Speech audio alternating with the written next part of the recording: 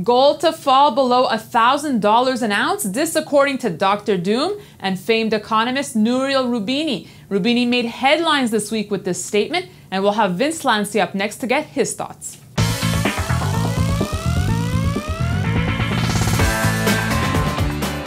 He's been gone for a while, but what a way to come back when Roubini makes a statement that gold will fall below $1,000 an ounce. Vince Lanci joins us again. Vince, nice to be with you again. Thank you, Danielle. Nice to see you again. So Roubini, Vince, calling for $1,000 gold by 2015. That's nearly half the level it reached at its peak in 2011. It's important to note that Roubini also was hating gold back in 2009 before it went parabolic, but he is also the man credited with predicting the financial crisis. What are your thoughts about Roubini calling for the end of the gold rush?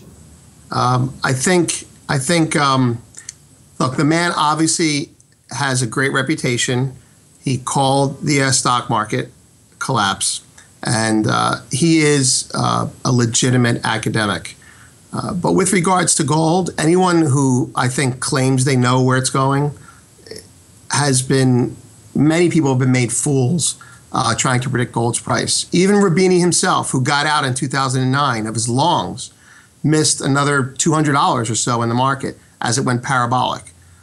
So for me, and this is with respect, for me to say that because he says gold's going down after it has gone down $250, I'm suspicious. So let's look now at Roubini's case for gold going lower. His first point is, if we're not going to have another financial crisis, why be in gold? That's a valid point. Gold as a true hedge for financial crises is actually a recent phenomenon. It's in 2008, 2009, as he states accurately. Gold took a hit along with other assets. I would say to you that there's nothing new there. In 1987, when the stock market crashed, the night before the U.S. stock market opened, gold was called to open limit up. When it actually did open, it opened limit down. Why would that happen? Well, because the hedge did its job and people had margin calls and had to liquidate.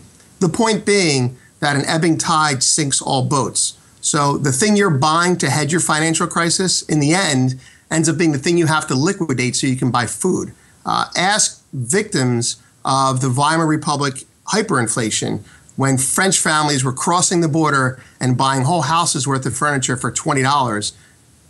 That's an irrational sale. So while I'm not saying gold isn't at a price it deserves to be at, I am saying that oftentimes financial products that are used as hedges against calamity end up being the first thing sold during that calamity because cash becomes king. Vince, the second point he makes is that in spite of quantitative easing continuing, inflation is falling rather than going up, which he says is not good news for gold, though the counter argument could be made that gold was up 70% in 1933 after 26% deflation. Thoughts? Right. Those are two situations that look at extremes. Before I answer that, I want to add one thing to the first point. The structure of the market, and this is for all the conspiracy theorists out there, and this is where I agree with them. The structure of the market keeps the price of gold down. And that is the fact that if you're a bank and you have $1,000 of gold on your balance sheet, you only get $500 worth of borrowing power from the Fed from it. So in a crisis, when you need cash, you've got a $1,000 bar of gold that you can only borrow $500 against. You're going to sell it to get that $1,000 back. So Basel III was going to make gold a tier 1 asset, meaning dollar for dollar, it is what it is. Basel III was delayed. That keeps a lid on the price of gold. It's an artificial construct that keeps the price of gold down. So Basel III would have been good news for gold. In fact, that was probably a reason for the run up to 1800. Everyone thought Basel III was going to be implemented. It did not happen because when you really look at what Basel III said, the capital requirements for the European banks would have made them all go under in a day. So Basel III was delayed indefinitely. From inflation, we lead into point number 3, where he mentions interest rates, which are negative territory, are expected to go higher. Real interest rates are negative and they can only go higher. All right, real interest rates are negative, and that is why gold is trading at $1,400. That's just a fact. Negative real interest rates are a reason to buy gold. Point being is if inflation is at zero, and this, by the way, is the deflationary reason to own gold. If interest rates are at zero, as they basically are, and real interest rates are at zero or negative, then what you're looking at is zero opportunity cost in owning gold. That is what started the run-up in gold years ago. Real interest rates were zero. There was no inflation. So the cost of owning gold as an opportunity was nil. Now, to respond to his comment that real interest rates can only go up, that's true. Real interest rates can go from negative 0.5% to 2%. But while that happens, interest rates can go to 10%. So that's 8% inflation. So you can't ignore inflation when you're discussing gold, which is what he's factoring out. Vince's fourth point is that with the recovering global economy, gold does not provide an income, and other assets such as real estate and equities provide greater returns. True, old story, no argument. Here's the story behind that. Gold was pushed as an inflationary hedge. Now, I've discussed this with you, I think, in the past as well. In an economy that starts to turn around and you go from disinflation to reflation, you want to own stocks that provide dividends that sell their products overseas, because those companies will be able to have pricing power and raise the prices of things. So that's what makes gold non-competitive. If I were a bank and I had a portfolio of stocks that had dividends and I wanted my customers to buy those stocks, I would put out an analyst report. It would be legitimate, and they would rotate out of gold, out of non-interest rate bearing assets into something that bears interest rates. But that's what the Fed's been doing for the last 5 years. They've been saying to you, if you save money, you're an idiot. We're going to punish you. So there's a tax on savers, right? And and savers are people who put their money in gold as well.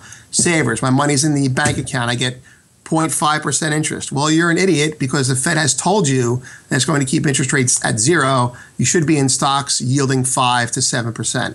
And his point is valid as a result of that. Fifth point now, Vince, is definitely a topic we've covered extensively in the past, and that is countries will be forced to sell their gold to cover their debt. I know we've discussed Cyprus, Italy, and Greece in the past. What are your thoughts on point number 5?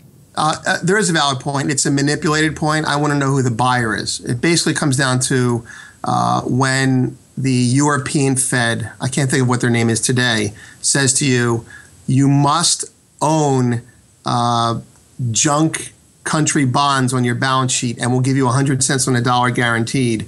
And you must sell your gold in order to secure that debt and sell it to us, as was done with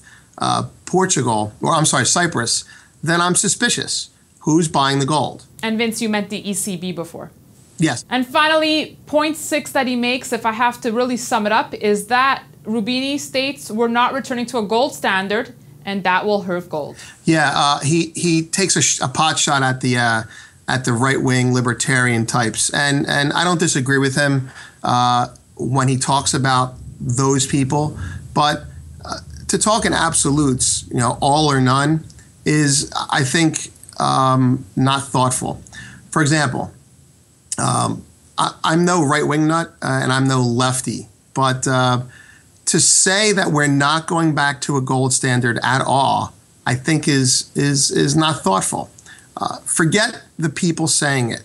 There have been a lot of conspiracies over the last 10 years spoken by people wearing tinfoil hats that have ended up being true.